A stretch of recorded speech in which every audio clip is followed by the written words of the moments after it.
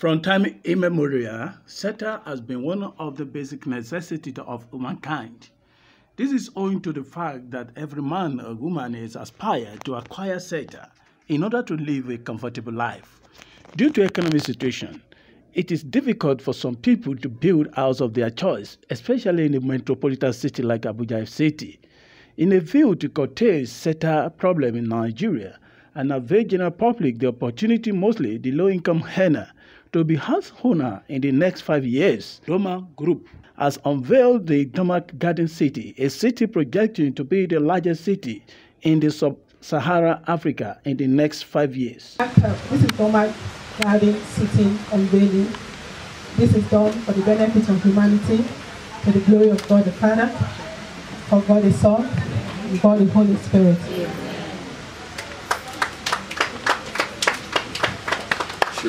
Our strategic development plan for Domak Garden City, and like I always tell so many clients that call and ask, I say, look, I'm not building an estate. Excuse me, sir. So you know that we have unveiled today.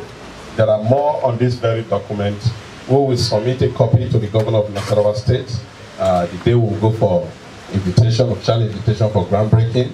We'll give him a copy, and we'll also hand over a copy to Nasarawa State Geographic Information Center, which has also approved an office for us in Najis to process your CFOs expressly, and the governor is 100% ready to sign any CFO that comes from Domak Shelter Limited. Domak Group, in its wisdom, has brought out a convenient way of being a house owner with a daily, weekly, and monthly contribution of 500 naira to 15,000 naira to be a partaker in the ongoing Domak Garden City.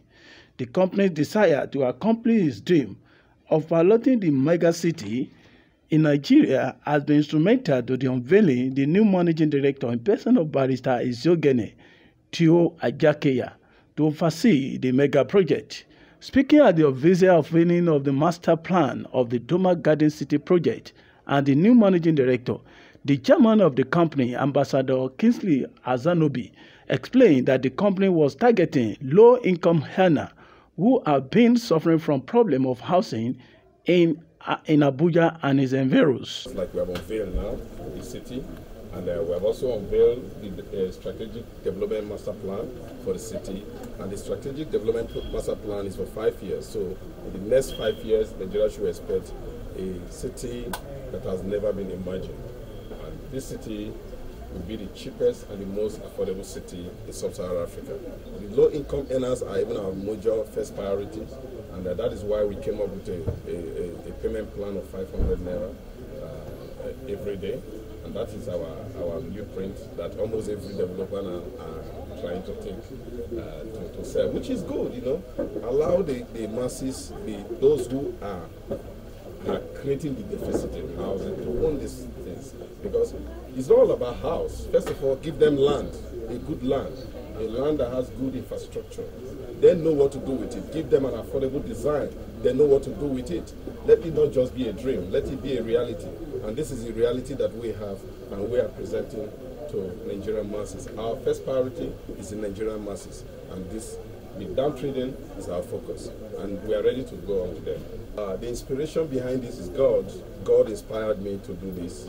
2019, he dropped this idea into my heart, and he said, I want you to move into this region, this place, and design this. He provided the land, he provided the resources, he provided the men, he provided all the partners that came together to make this a reality. Led for me alone is impossible. Even as I stand now, without him, it's impossible. So it's God that inspired me. New MD and CEO Barrister Ezeogehene promised more commitment and result-oriented in ongoing project in a speech titled The New Dawn. We expect commitment from us. We would deliver timely. We will give you accountability for every penny you put in our purse. We will be accountable to you. You should expect world-class innovation. Now you must understand the fact that Domak Garden City is an initiative. It's never been done before.